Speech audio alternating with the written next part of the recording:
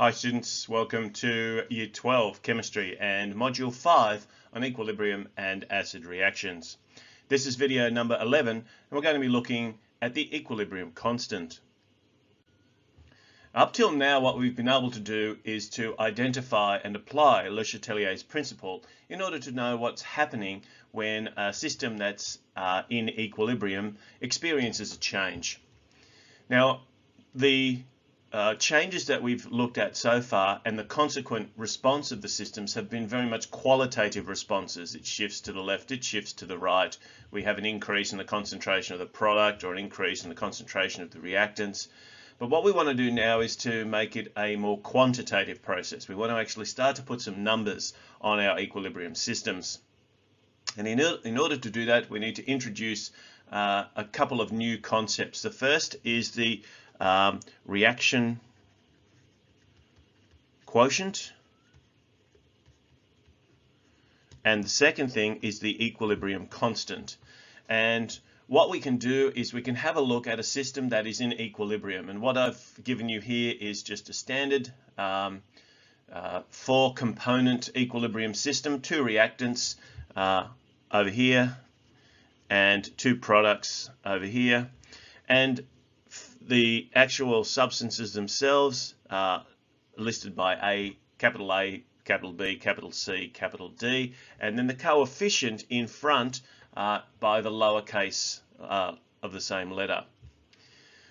What we're going to be looking at is we can look at the ratio of the concentrations of the products to the reactants and produce what's called the reaction quotient. So this symbol here denotes concentration, and so if we divide the concentration of the products by the concentration of the reactants, then we will end up with some value of Q, the reaction quotient. Now as a reaction proceeds, if we start with reactants and no products, then the reaction will proceed and this value of the reaction quotient will change, and it will continue to change as reactants form products. This will continue to occur until the number of products starts to reach a point where they are starting to reform the reactants, and at some point the system will stabilize. At equilibrium we will have a certain concentration of reactants and a certain concentration of products that won't be changing. We know that dynamic equilibrium says that the reactions will still be proceeding, but the rates will be equal and therefore there will be no further change in the concentration.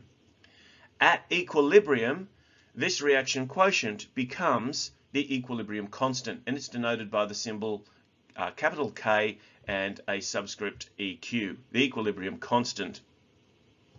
For the reaction 1 above, the equilibrium constant, or the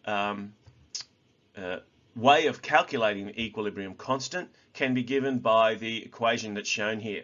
So the 2 products are C and D, so we need to determine their concentration at equilibrium, and for each of them we need to raise them to the power of the particular coefficient out the front. We multiply those together and then we divide them by the 2 reactant concentrations, each of those 2 raised to their power. One of the most important things that we need to be aware of is that the equilibrium is constant for a given temperature. Temperature, as we'll see later on, is the only factor that can actually change the value of the equilibrium constant. So here's an example. We have here dichromate ions and chromate ions, and they are in equilibrium with hydrogen ions and water. We can find the equilibrium quotient by the products concentrations divided by the reactant concentrations. To do that, the products are here. Here are the products. Now one of the important things about the product here, so we need the concentration of dichromate ions. Now we would multiply that by water, but I'll come back to that in a moment because water is a liquid. And then we're going to divide that by the reactant. So here we have the chromate ions, CrO42-, and this one we're going to have to square because it's got a 2 out the front of it. And then we're going to multiply that by concentration of hydrogen ions, which is also going to be squared. One of the important things to remember when we're looking at this is that 2H plus is the same as H plus plus H plus. So if we've got the concentration of each of these and then we're putting them into here, then we would just multiply them. So that's why the coefficients work that way. What I didn't deal with is the fact that because water is a liquid, and this is also true for solids, is that they have a certain density, that is a certain number of grams per mole, and as a result of grams per litre. And as a result of that, the concentrations are not going to change. So effectively, we could divide both sides by the water here, and we just divide a constant by a constant, which is still a constant. So in actual fact, in this particular expression, we don't take into account the concentration of the water.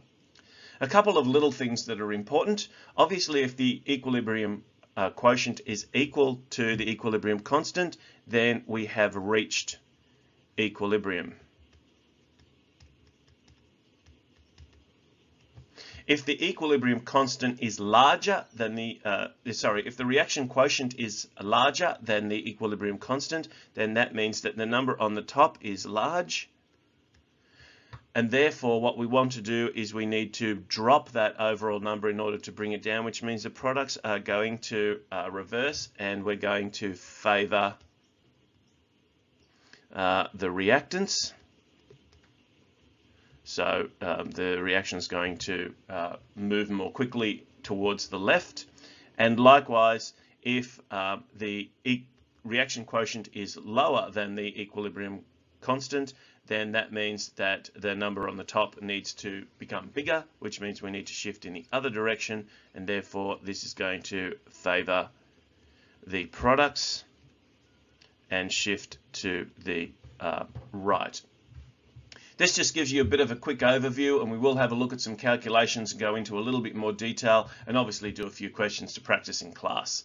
Thanks for watching.